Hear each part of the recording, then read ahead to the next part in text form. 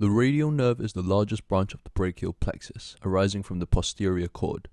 Its descent begins posterior to the brachial artery, eventually moving lateral to it lower down the humerus. It then moves to behind the humerus with the profunda brachial artery at a site called the triangular interval, which is bounded superiorly by the teres major, laterally by the humerus, and inferiorly by the long head of the triceps.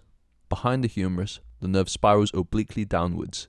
The branches supplying the three heads of the tricep are given off near the radial nerve's origin in the axilla and travel along with the main nerve to this region to innervate the tricep muscles. A quick reminder that the nerve at this point is in the posterior compartment of the arm, which is separated from the anterior compartment where the biceps are by the lateral intermuscular septum. On reaching the lateral side of the humerus, the nerve pierces the lateral intermuscular septum into the anterior compartment. The posterior and the lower lateral cutaneous branches branch off in the posterior compartment to innervate the dorsal surface of the arm. The posterior antebrachial cutaneous branch is also given off, which travels in the posterior compartment of the forearm, giving sensory innervation to the dorsum of the forearm and the wrist. Another note, the lower lateral cutaneous branch is actually different to the lateral cutaneous branch, which is actually a branch of the musculocutaneous nerve.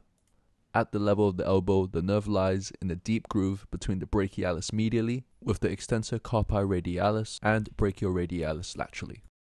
Around 3 finger breadths proximal to the lateral epicondyle, a branch runs off to supply the brachioradialis. Another branch branches off slightly distally to the extensor carpi radialis. Lower down at the site of the lateral epicondyle, the radial nerve divides into the posterior interosseous nerve and the superficial radial nerve. The posterior interosseous nerve reaches the back of the forearm by passing around the lateral aspect of the radius deep into the posterior compartment of the forearm.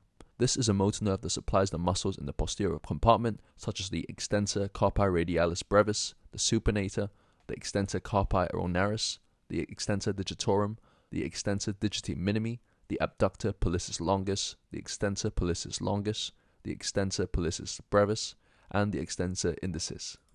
Meanwhile, the superficial radial branch continues to descend anterolaterally in the forearm, lateral to the radial artery, and deep to the brachioradialis.